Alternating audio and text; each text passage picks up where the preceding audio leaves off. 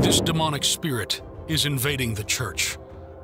Jezebel in Revelation. We may have heard about Jezebel in the Bible, an evil queen that murdered God's prophet and promoted the worship of foreign idols like Baal. However, we may not be aware of a special Jezebel and her spirit and influence mentioned by Jesus in the book of Revelation. The book of Revelation. Although it often describes itself as a prophecy, Revelation is actually in the form of a letter. However, instead of one church, this letter is addressed to 7. While it has a unique message for each, it is evident that everyone should hear all the letters. In Revelation 2, a character referred to as Jezebel is mentioned in one of these letters. This occurs during the Lord's warning to the 7 churches. A woman referred to as Jezebel was present in Thyatira, the adulterous church.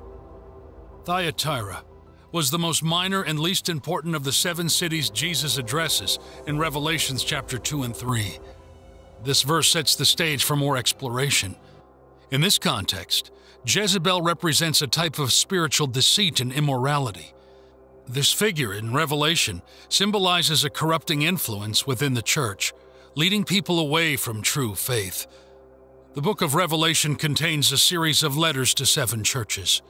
One of these letters is addressed to the church in Thyatira. This letter, like the others, is said to be from Jesus Christ and is delivered through John, the writer of Revelation. The letter to Thyatira starts by acknowledging the church's good deeds, love, faith, service, and perseverance. However, it quickly turns into a serious issue within the church. This part of the letter is found in Revelation chapter 2, verses 18 through 19.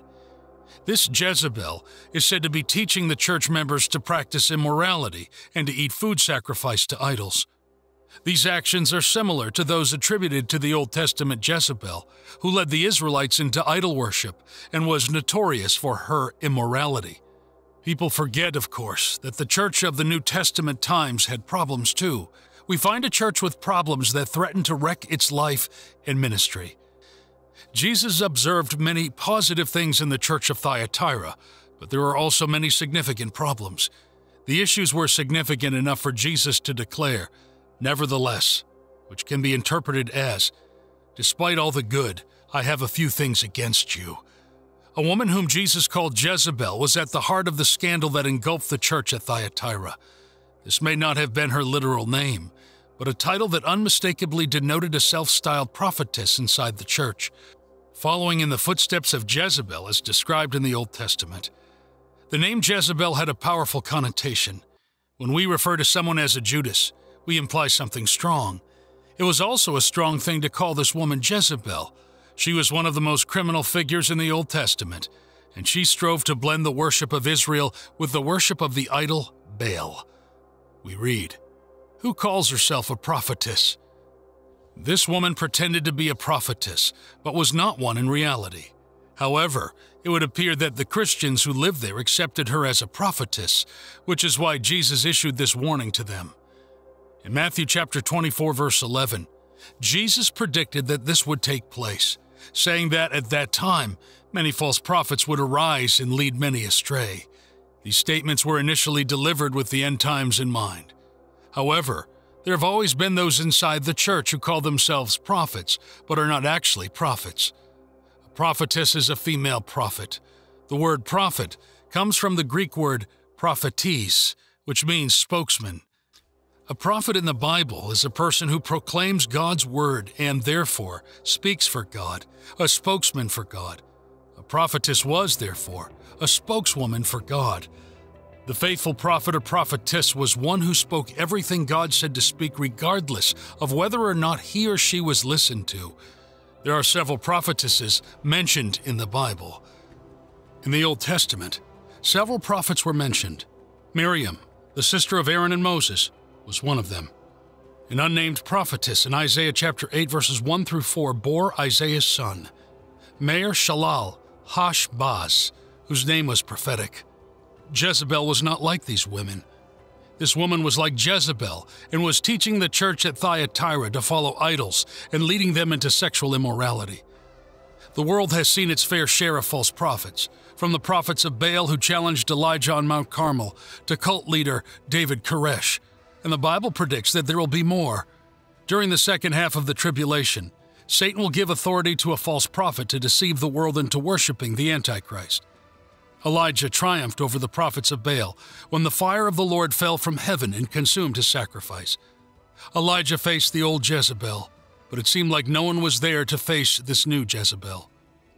We read the activities of this Jezebel: to teach and seduce my servants to commit sexual immorality and eat things sacrificed to idols.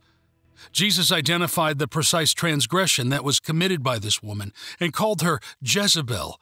She mostly influenced others in an immoral and sinful manner, and as a result, she brought other people in sin. Jezebel led others into immorality. Jezebel encourages sexual immorality, while Paul exhorts believers to flee from sexual immorality. 1 Corinthians chapter 6, verse 18. Run away from sexual immorality in any form, whether thought or behavior, whether visual or written. Every other sin that a man commits is outside the body, but the one who is sexually immoral sins against his own body. In Ephesians chapter 5, verse 3. But sexual immorality and all moral impurity, indecent, offensive behavior, or greed must not even be hinted at among you, as is proper among saints, for as believers our way of life, whether in public or in private, reflects the validity of our faith. 1 Thessalonians chapter 4, verse 3. For this is the will of God, that you be sanctified, separated and set apart from sin, that you abstain and back away from sexual immorality. Jesus' most famous message, the Sermon on the Mount, focused on the hearts of his listeners. He targeted his disciples as the audience and preached what we now call the Beatitudes. He called his men to be different, to see the world from God's perspective, and to relate to people in a supernatural fashion. To maintain one's sexual purity requires more than simply abstaining from engaging in lustful activity. It is also something that involves the heart. Lust is a vivid illustration of the kind of sin that Jesus urged his followers to avoid. And in today's culture, it presents a significant obstacle to the pursuit of moral purity. Jesus desires for his disciples to have such a profound commitment to moral purity that they are ready to cut off anything in their lives that tempts them to sin. He's not calling for physical mutilation. Again, sin is a matter of the heart and not merely the eyes and hands. Instead, he's calling for a radical approach to avoiding sin. The Bible contains words of wisdom and instruction that encourage us to trust God for liberation from worldly desires. Flee immorality. 1 Corinthians chapter 6, verses 12 through 13. Everything is permissible for me, but not all things are beneficial. Everything is permissible for me, but I will not be enslaved by anything and brought under its power, allowing it to control me. Food is for the stomach, and the stomach for food, but God will do away with both of them. The body is not intended for sexual immorality, but for the Lord, and the Lord is for the body, to save, sanctify, and raise it again because of the sacrifice of the cross. Paul says, "Foods for the stomach, and the stomach for foods, but God will destroy both it and them." This means that the human stomach has been so constructed that it can receive and digest foods, and yet we should not live for food because they are only of temporary value. They should not be given an undue place in the believer's life.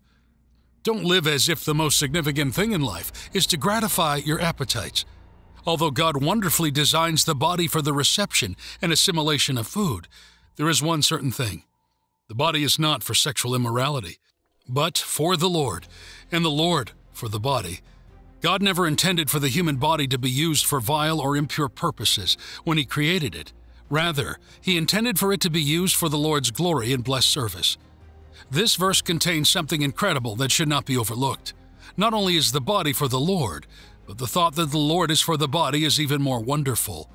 This means that the Lord is concerned about our bodies, their well-being, and proper use. God desires that our bodies be presented to Him as a living sacrifice that is holy and acceptable. Romans chapter 12, verse 1. Therefore I urge you, brothers and sisters, by the mercies of God, to present your bodies, dedicating all of yourselves, set apart, as a living sacrifice, holy and well-pleasing to God, which is your rational, logical, intelligent act of worship. Every believer is a member of the body of Christ. Is it proper, then, to take the members of Christ and make them members of a harlot? To ask the question is to answer it, as Paul does with an indignant, certainly not. 1 Corinthians chapter 6, verse 16. Do you not know that the one who joins himself to a prostitute is one body with her? For he says, the two shall be one flesh. Two bodies become one in the act of sexual union. We are told this at the dawn of creation. Genesis chapter 2, verse 24. For this reason a man shall leave his father and his mother, and shall be joined to his wife, and they shall become one flesh. As a result, if a believer is joined to a harlot, it is the same as making a member of Christ a member of a harlot. The two would merge into one body. 1 Corinthians chapter 6, verse 17. This is the most perfect merging of two persons that is possible. It is the closest type of a union. Therefore, Paul's argument is that those who are thus joined to the Lord should never tolerate any union that would conflict with the spiritual wedlock. They're supposed to flee. A beautiful Bible illustration of this can be found in Joseph's story when he was tempted to sin by Potiphar's wife. Genesis 39. Then after a time his master's wife looked at Joseph with desire, and she said, Lie with me. But he refused and said to his master's wife, Look, with me in the house, my master does not concern himself with anything. He has put everything that he owns in my charge. He is not greater in this house than I am, nor has he kept anything from me except you, because you are his wife. How then could I do this great evil and sin against God and your husband? And so it was that she spoke to Joseph persistently, day after day, but he did not listen to her plea to lie beside her or be with her. Then it happened one day that Joseph went into the house to attend to his duties, and none of the men of the household were there in the house. She caught Joseph by his outer robe, saying, Lie with me. But he left his robe in her hand and ran, and got outside the house. While there may be safety in numbers, sometimes there is more safety in flight. Sex outside marriage inevitably and irresistibly works havoc on the offender. He thought we were so valuable that he was willing to pay for us with his own precious blood. How much Jesus had to love us to bear our sins in his body on the cross. As a result, I can no longer think of my body as mine. If I take it and use it the way I want, I am acting as a thief, taking what does not belong to me. Rather, I must use my body to glorify God, the one who owns it. A popular Bible commentator exclaimed, Head, think of him whose brow was thorn-girt. Hands, toil for him whose hands were nailed to the cross. Feet, speed to do his behests whose feet were pierced. Body of mine, be his temple whose body was wrung with pains unspeakable. This Jezebel led others to sin. Is God more displeased when you cause another person to sin than when you sin yourself? Or are all sins the same? This issue arises when we think of a verse like Matthew chapter 18, verse 6. Jesus said in Matthew chapter 18, verse 6, But whoever causes one of these little ones who believe in me to sin, it is better for him that a heavy millstone be hung around his neck, and that he be drowned in the depths of the sea. Is there a greater punishment for someone encouraging and leading others to sin? Answering a question like this is tricky since it depends on what we mean by worse. Worse in what way? If we commit sin and don't repent, we will suffer the second death, the lake of fire. We could say then that neither is worse than the other, for in both cases, the end result is hell. Sin is sin, and sin leads to judgment. So, in one sense, no sin is worse than another if we think in terms of our final destination, whether we go to heaven or hell. Yet some sins are worse in terms of their consequences, at least in this life. Worst of the bad.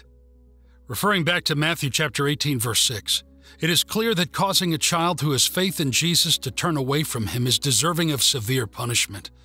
The term fall away in this context refers to abandoning the faith and committing apostasy, which ultimately leads to destruction. Both the one who falls away and also the one who causes the falling away will end up in hell. But surely, the one who incites another to sin bears a heavier responsibility, which explains why a millstone should be tied around his neck. During Jesus' trial, Pilate inquired about his place of origin. However, when Jesus did not answer, Pilate became furious. John chapter 19, verses 9 through 10. Jesus reminded Pilate that his authority was from God, but the one who handed him over to Pilate had committed a greater sin. It is unclear who Jesus was referring to. It could be Annas, Caiaphas, or even Judas. However, for the purpose of this text, it doesn't matter. What matters is that Jesus believed that the person who handed him over was more guilty than Pilate. In this context, it is not relevant to bring up Jezebel. Same judgment, different levels. We also read, "My servants." This demonstrates how serious of a sin Jezebel committed. She tainted Jesus' servants. Later on in this letter, Jesus would further establish a connection between the work that Jezebel was doing and false doctrine, referring to the latter as this doctrine, the depths of Satan. Revelation chapter 2, verse 24. It would appear that this Jezebel was the one responsible for leading other members of the church in Thyatira to learn the depths of Satan. What about you? What happens if you find yourself leading others to sin? How can I avoid enabling someone else's sin? Enabling sin means giving someone the confidence and power to continue sinning or making it easier for them to do so. When we strive to be righteous, we need to be careful not to punish other people's sins. Relationships between humans can be complicated, and there are many situations where we might get involuntarily involved in someone else's sin. Friends and family are the avenues that Satan often uses to entice us to participate in sin we would otherwise avoid. 1 Corinthians chapter 15, verse 33. Do not be deceived. Bad company corrupts good morals. Do not make friends with a person given to anger, or go with a hot-tempered person.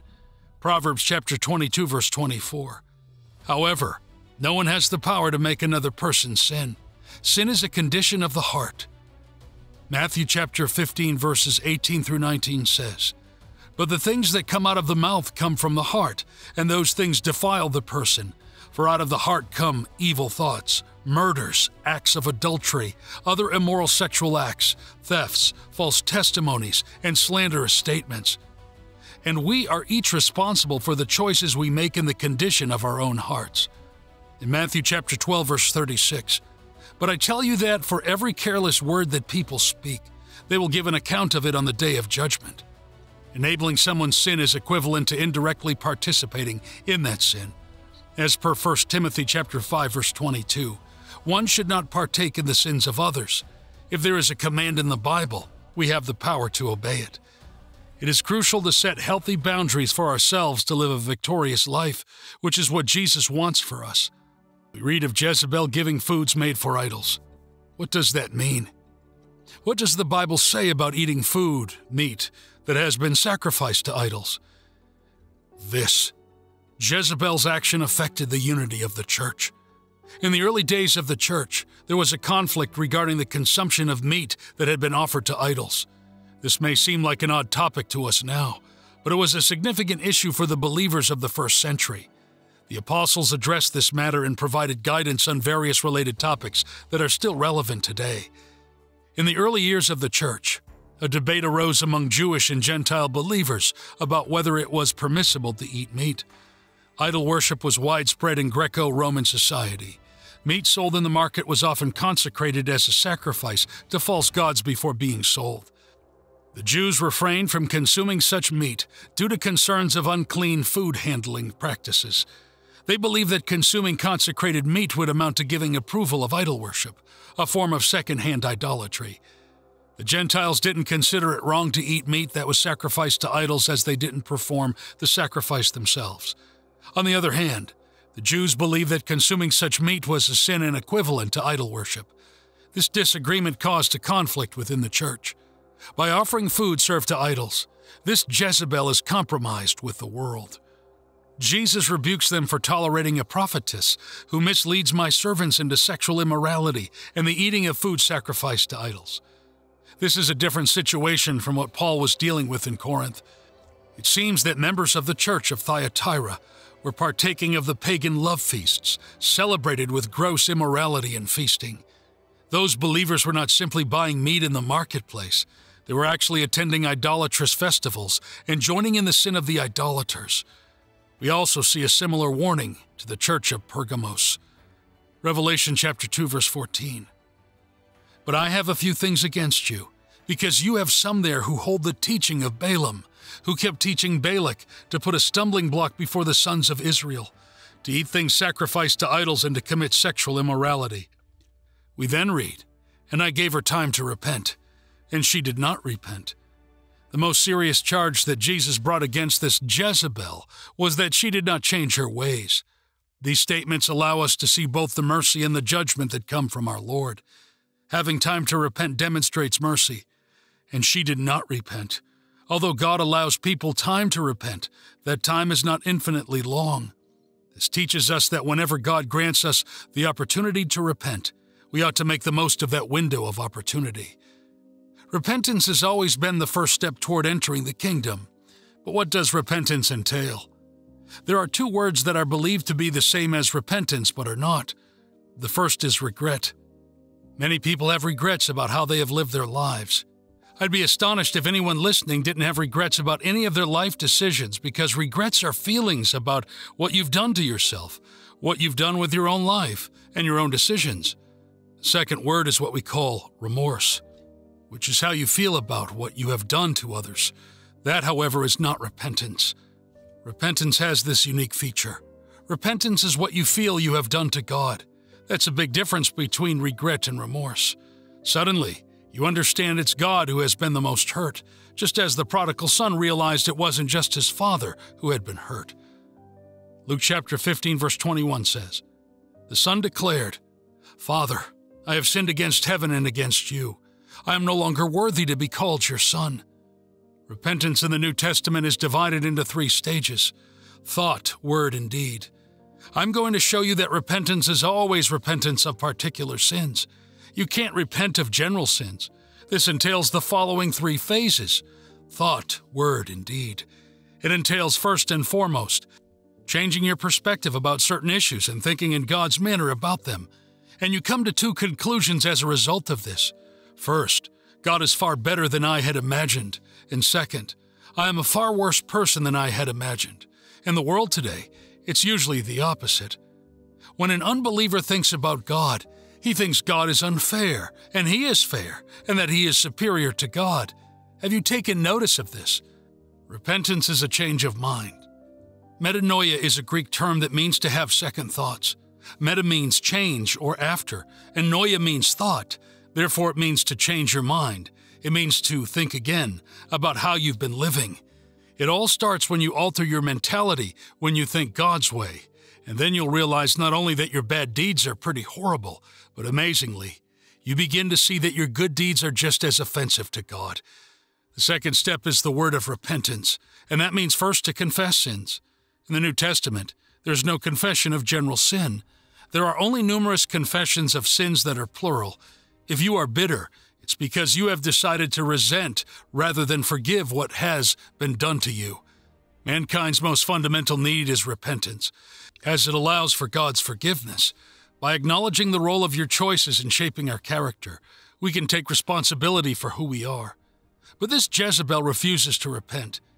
Now comes the difficult part of repentance, which is deeds. Repentance starts with a thought and then manifests itself in words. However, it must subsequently be manifested in deeds.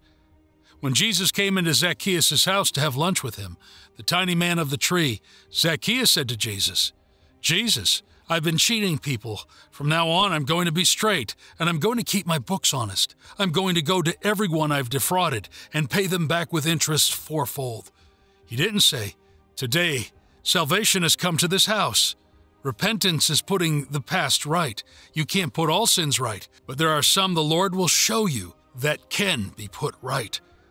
On the day of Pentecost, Jesus, John the Baptist, and Peter all began with the word repent. Most people, I'm afraid, think it is a matter of feelings, of tears, of feeling sorry for what you have done, and that may not be repentance. Repentance begins with thought. It then comes out with words, but it must then come out in deeds. Continue with this Jezebel, we read, because you allow. This demonstrates the sin that the church in Thyatira has committed. They presented themselves as a model church to the outside world by way of their deeds, love, service, faith, and patience. However, there was a tremendous amount of corruption taking place within the church. The church's sin was that it allowed this corruption to take place inside its midst. It's possible that Jezebel didn't have a particularly significant following.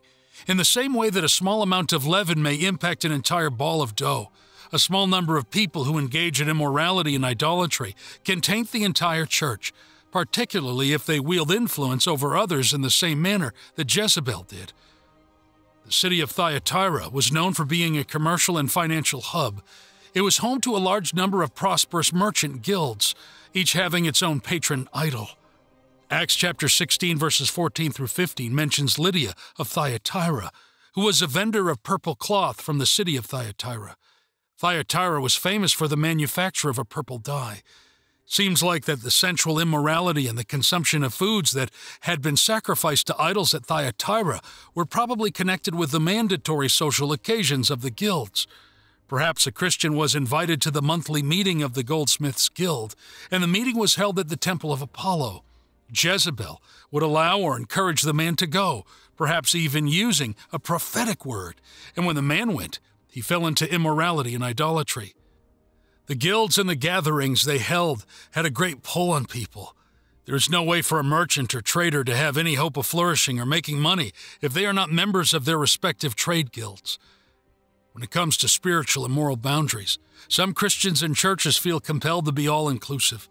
Apparently, the ancient church in Thyatira felt the same way. On the surface, the church's love, faith, service, and patience were admirable.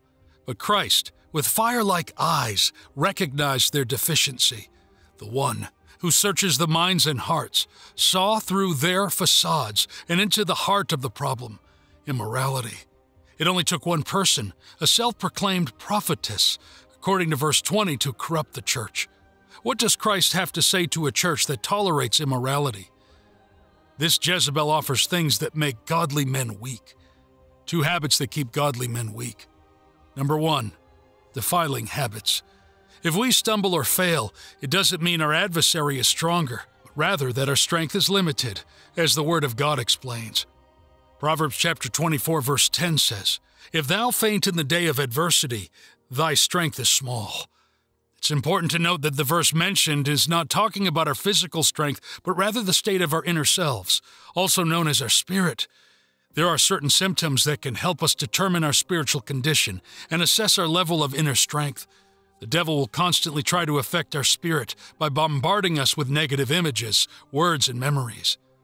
In Jeremiah chapter 32, verse 34, the Lord is angry with Israel because they set up their vile images in the house that bears my name and defiled it. Bringing idols into the Lord's temple was an act of defilement. Sexual sin of any kind defiles a person as well. 1 Corinthians chapter 5, verse 11.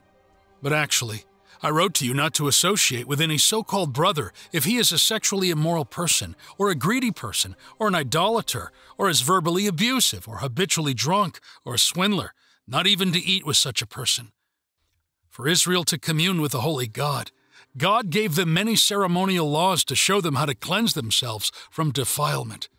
Defilement of any sort, even when caused unintentionally, separates a person from the community and from God's dwelling place among them. Defiled people could not enter the sanctuary of the Lord. Anytime enemies or backslidden Israel desecrated God's temple with neglect or abuse, God considered it defiled. Under the new covenant, born-again children of God are indwelt by His Holy Spirit. Our bodies become His temple. When we defile ourselves through sin or neglect of the Lord Himself, we must seek cleansing by confessing our sins to God. To commune with God, we must be cleansed by the blood of Jesus Christ. In James chapter 4, verse 4, "You adulteresses, disloyal sinners, flirting with the world and breaking your vow to God. Do you not know that being the world's friend, that is, loving the things of the world, is being God's enemy? So, whoever chooses to be a friend of the world makes himself an enemy of God."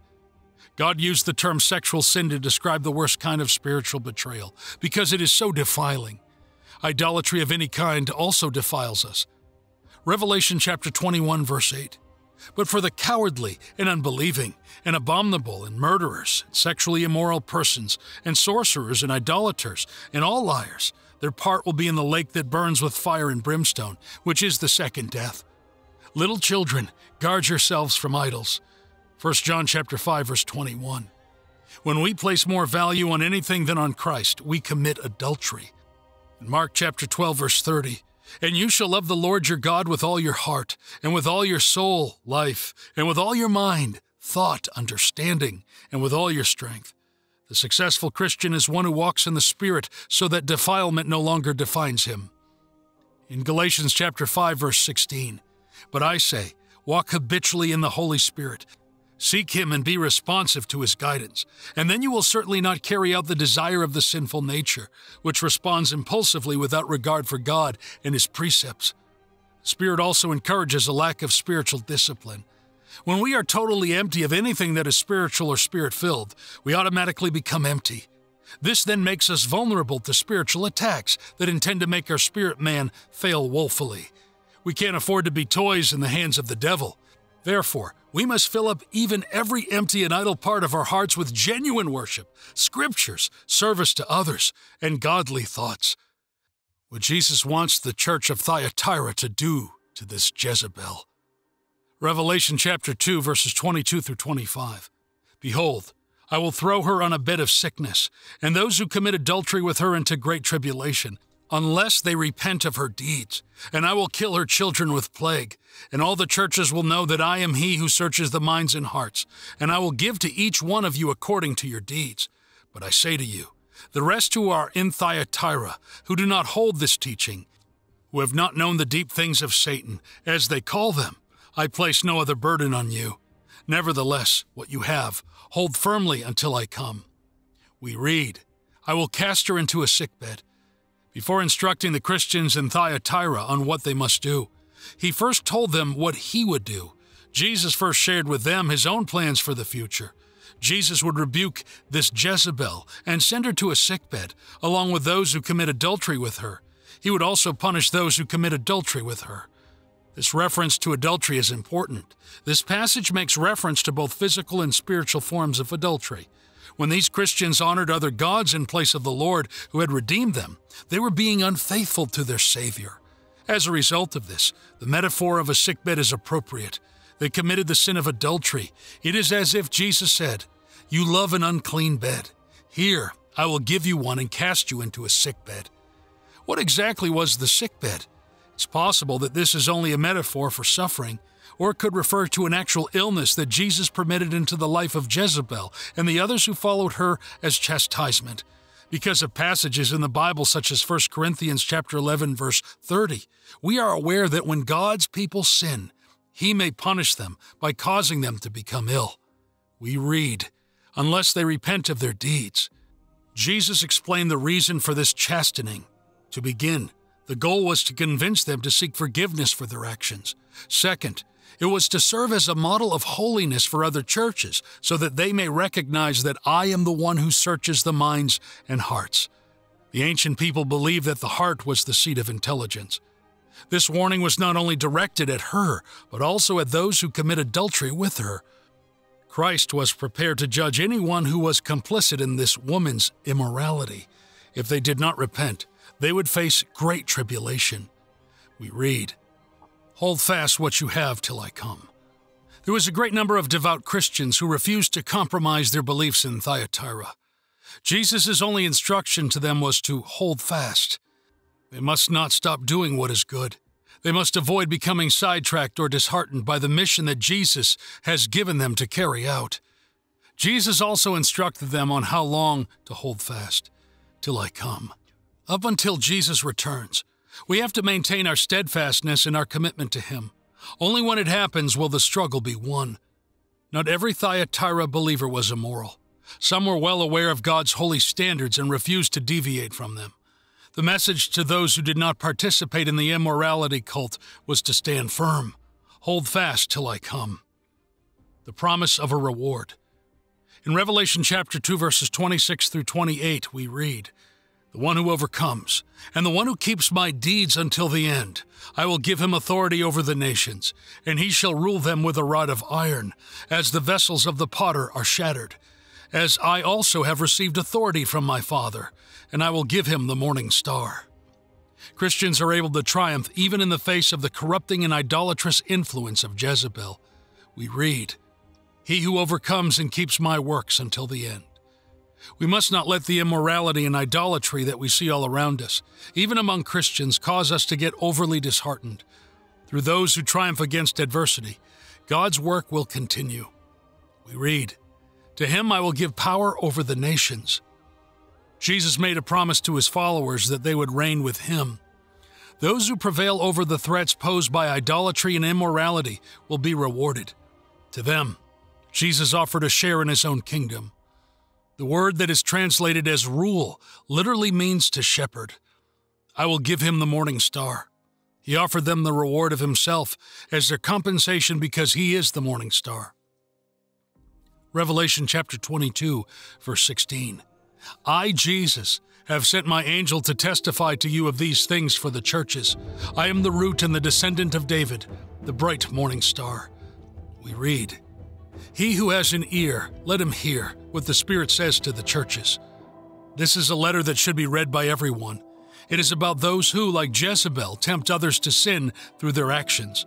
This letter is addressed to those who follow Jezebel's teachings and lead others to sin, as well as those who allow Jezebel to carry out her evil deeds. Ultimately, it is also a message for the faithful, who must remain steadfast. All who choose to be faithful until the end will be victorious. They would rule the nations alongside Christ during the millennium, and they would be raptured to heaven with him, the bright and morning star, before the tribulation. The story of Jezebel in the book of Revelation shares themes of false prophecy and leading others into idolatry. This Jezebel is likely a symbolic name used to represent a false prophetess, leading believers astray, paralleling the original Jezebel's actions. Both stories emphasize the dangers of being led away from true worship and the consequences of embracing false teachings. The letter then warns about the consequences this Jezebel and her followers would face. It talks about intense suffering if they do not repent from their ways. Specifically, it says that Jezebel will be cast on a bed of suffering, and those who commit adultery with her will suffer greatly unless they repent. Furthermore, it warns that her children, likely referring to her followers or those influenced by her teachings, will face death. This judgment is meant to show all the churches that God knows people's hearts and will repay each according to their deeds. The story of Jezebel in the Old Testament and the mention of a Jezebel in Revelation offer several inspiring lessons. First, consequences of idolatry and misusing power. Old Testament Jezebel. This is a warning against turning away from what is right and just. The severe consequences she faced serve as a reminder that actions have consequences, especially when they harm others or lead them away from the truth. Standing up for righteousness. Just like the Old Testament Jezebel versus Elijah. Elijah's courage in confronting the false prophets of Baal, despite Jezebel's power and threats, is inspiring. It teaches the importance of standing up for what is right, even in the face of opposition or danger. Warning against spiritual corruption.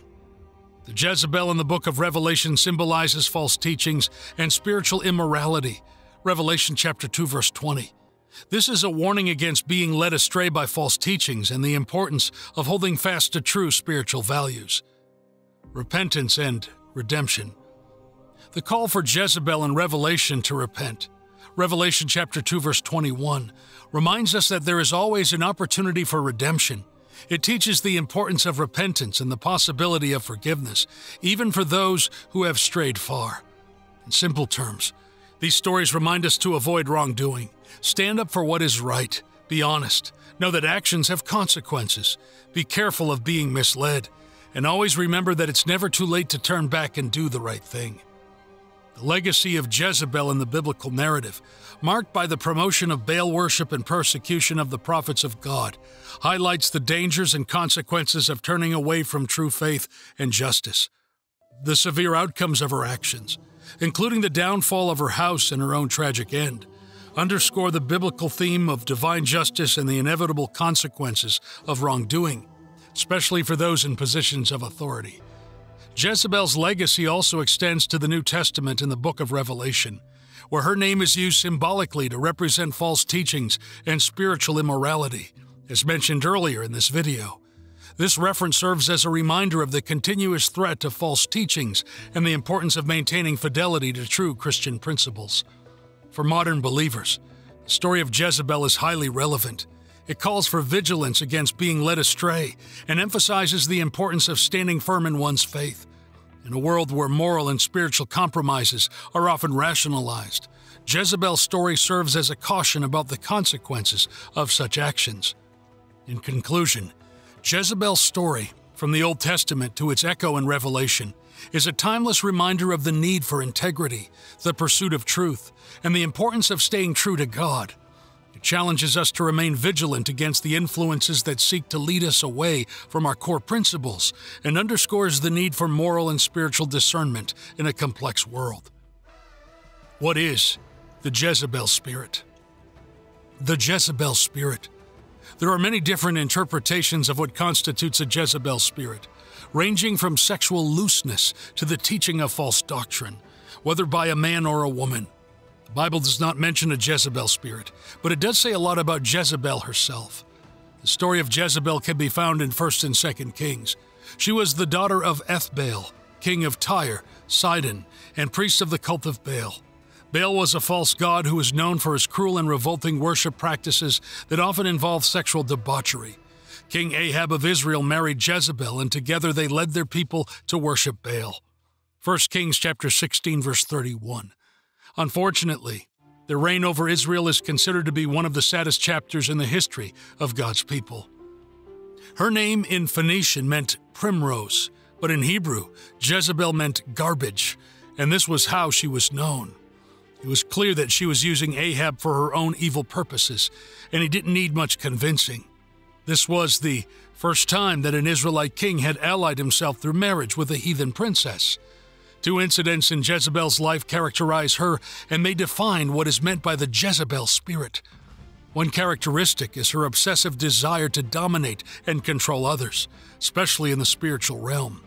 When she became queen, she launched an all-out campaign to rid Israel of all traces of Yahweh worship. She ordered the annihilation of all the Lord's prophets and the replacement of their altars with those of Baal. Of course, God triumphed, but despite hearing of the Lord's miraculous powers, Jezebel refused to repent and swore on her gods that she would pursue Elijah relentlessly and slay him. Her obstinate refusal to see and submit to the power of the living God would lead to a horrifying end. Jezebel's sexual immorality and idolatry were so infamous that the Lord Jesus himself mentions her in a warning to the church at Thyatira.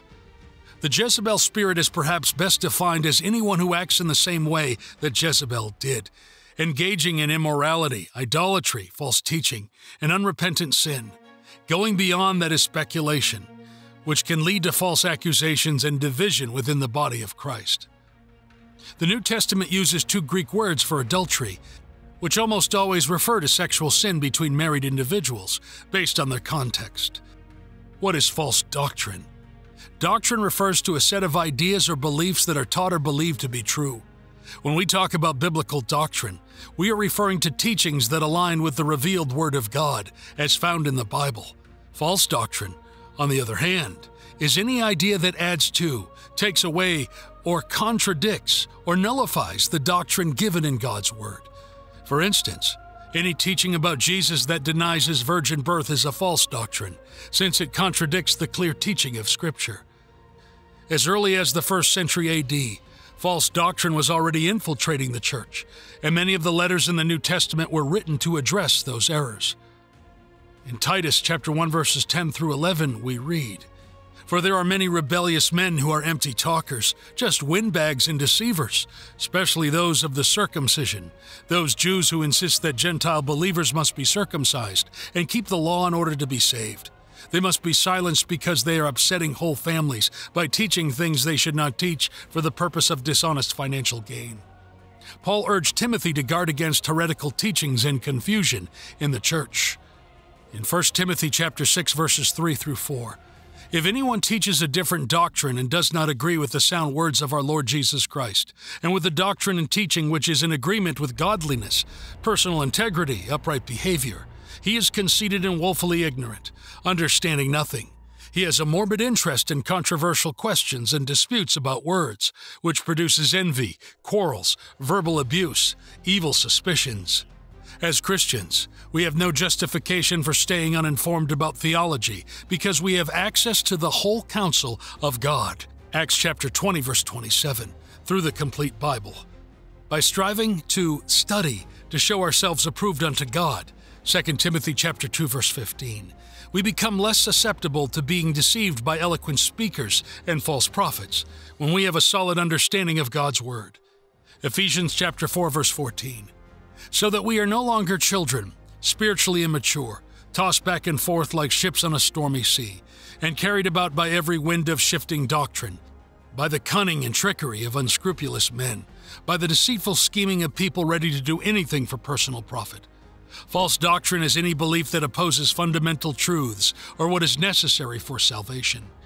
We are wise to recognize how vulnerable we are to heresy and make it our habit to do as the Bereans did in Acts chapter 17, verse 11. In Acts chapter 17, verse 11, now these people were more noble and open-minded than those in Thessalonica, so they received the message of salvation through faith in the Christ with great eagerness, examining the Scriptures daily to see if these things were so. When we strive to follow the example of the first church, we'll be able to avoid the dangers of false teachings. Acts chapter 2, verse 42 states that the early church devoted themselves to the teachings of the apostles, fellowship, sharing meals, and prayer. Such devotion will protect us and keep us on the right path that Jesus has set for us. How can I recognize a false teacher or Jezebel? Jesus warned that false Christs and prophets will deceive even the elect. In 2 Peter chapter 3, verse 3, first of all, know without any doubt that mockers will come in the last days with their mocking, following after their own human desires. To protect yourself from lies and deceitful teachers, it is important to know the truth. In order to recognize a fake, you must study the real thing. Anyone who thoroughly studies the Bible and is able to correctly handle the word of truth, 2 Timothy chapter 2, verse 15, can identify false teachings. One way to identify false doctrines is to study the Bible and judge all teachings by what it says. For instance, a believer who has read about the activities of the Father, Son, and Holy Spirit in Matthew chapter 3, verses 16 through 17, is likely to question any doctrine that denies the Trinity. Therefore, step one is discerning correct teachings, is to thoroughly study the Scriptures. We should also glorify God in our spirit, since both material and immaterial parts of man are God's. The Bible also warns us. 1 Corinthians chapter 10, verses 12 through 13. Therefore let the one who thinks he stands firm, immune to temptation, being overconfident and self-righteous, take care that he does not fall into sin and condemnation. No temptation, regardless of its source, has overtaken or enticed you that is not common to human experience, nor is any temptation unusual or beyond human resistance. But God is faithful to His word. He is compassionate and trustworthy, and He will not let you be tempted beyond your ability to resist.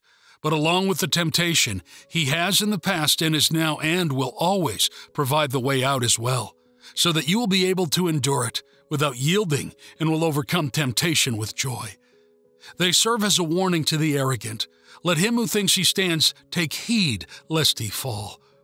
Perhaps this refers specifically to the firm believer who believes he can indulge in self-gratification without being affected by it.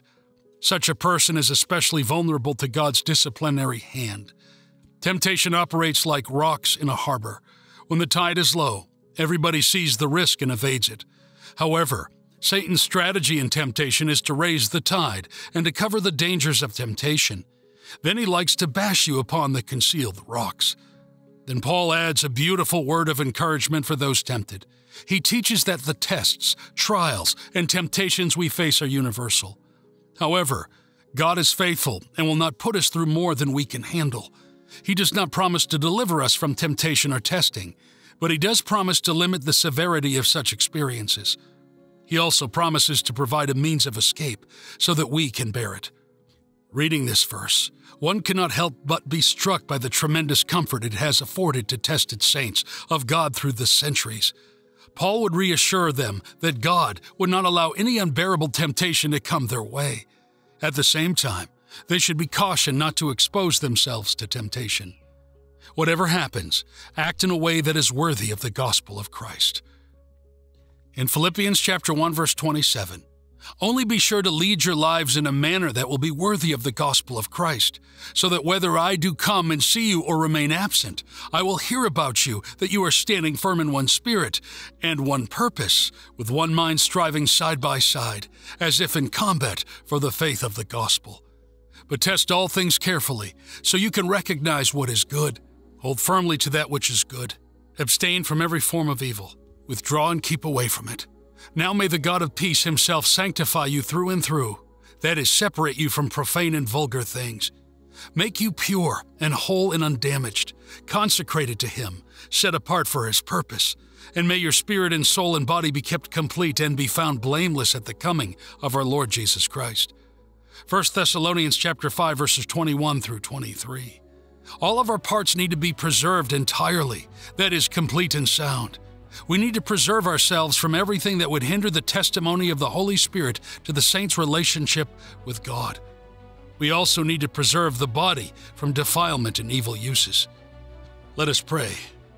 Divine Creator, we come before you seeking understanding and wisdom as we delve into the sacred pages of your Word, the Bible. We recognize its significance in guiding our lives and shaping our souls. As we embark on this journey of exploration, we ask for your presence to illuminate our minds and hearts. Grant us the humility to approach your word with open hearts and minds, free from preconceived notions and biases. Help us to set aside our own interpretations and agendas, allowing your truth to speak to us in its purest form. Let your word be a lamp unto your feet and a light unto our path. We pray for clarity as we navigate through the complexities of Scripture. May your Holy Spirit be our guide, leading us into all truth and revealing your will for our lives. Help us to discern the deeper meaning behind the words on the page, recognizing the cultural and historical context in which they were written. Give us a hunger and thirst for your word, Lord. Help us to approach it with a sense of reverence and awe, knowing that within its pages lies the key to abundant life. Stir within us a passion for studying and meditating on your word day and night, that we may be transformed by its power. Grant us the wisdom to rightly divide the word of truth, distinguishing between literal and symbolic language, between law and grace, between historical narrative and timeless principles. Help us to apply your word to our lives in practical ways, that we may walk in obedience to your commands and experience the fullness of your blessings. We lift up those who struggle to understand your word, whether due to language barriers, intellectual challenges, or spiritual obstacles. Pour out your grace upon them, Lord, and open their minds to receive the revelation of your truth. Give them patient teachers and mentors who can guide them along the way, offering clarity and encouragement. May your word not merely be an academic pursuit, but a life-transforming encounter with your presence. May it convict us of sin, comfort us in times of trouble, and inspire us to love and serve others selflessly. Let it be a living, breathing testament to your faithfulness and love for humanity. As we study your word together in community, unite us in a bond of fellowship and mutual edification. Help us to sharpen one another as iron sharpens iron, challenging and encouraging one another to grow in our understanding and application of your truth. Finally, Lord, we thank you for the gift of your word, which is a treasure beyond compare. May we never take it for granted, but approach it with reverence and gratitude, recognizing it as the ultimate source of wisdom and guidance for our lives. In Jesus' name we pray.